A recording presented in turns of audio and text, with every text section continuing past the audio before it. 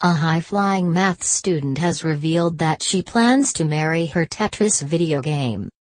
Noorul Mahjabeen Hassan identifies as an Objectum Sexual, which means she is attracted to objects. She said she's been in a relationship with a calculator she named Pierre and admits she has also felt attracted to monorails, iPods and a GPS system.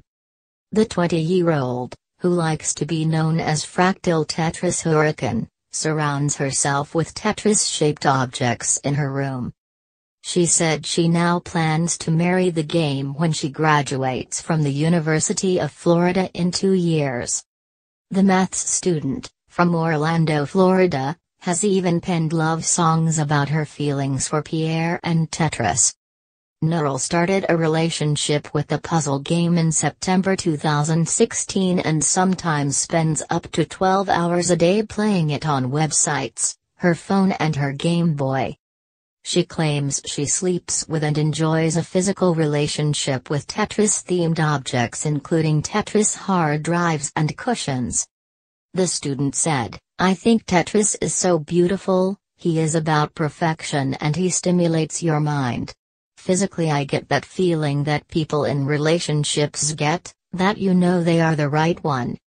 I love him so much and get an immense sense of satisfaction with him.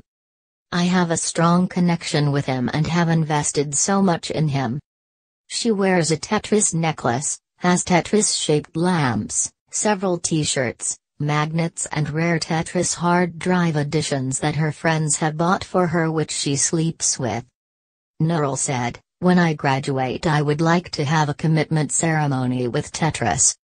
I want to say I'm married to Tetris and have a legitimate ceremony with friends. I want everybody to be there. I feel like that would be an official thing which would set it in stone and say I love you and want to prove it to you by making it permanent and calling myself Mrs. Tetris." As a youngster she never developed crushes on humans. It was always on robots or objects. She said, "I had feelings for monorails, iPods, treadmills but then from 5th grade, age 10, onwards that was the first time I had real feelings towards a Garmin GPS. I had no idea why but I would get really shy around GPS or whenever anybody mentioned them, I was obsessed. I would always try and make an excuse to use the GPS in the car and I would try to hold it close. I would do anything to try and touch it and to hear its voice. It made me feel really happy."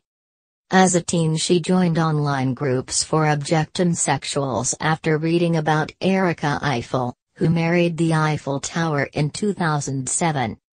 At first she thought it was a fetish but then realized she was an Objectum Sexual.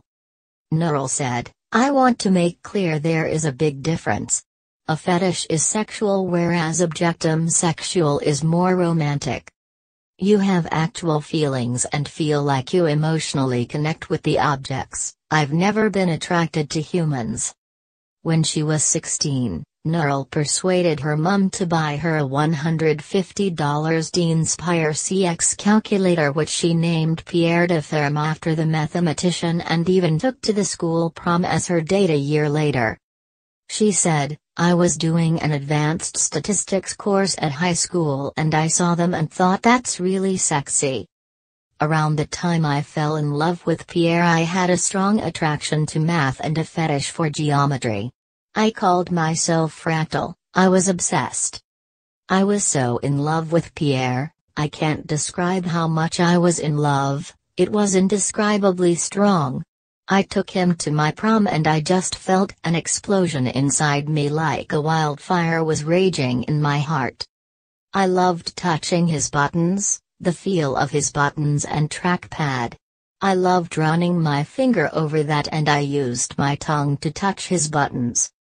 I liked generating random numbers and multiplying them.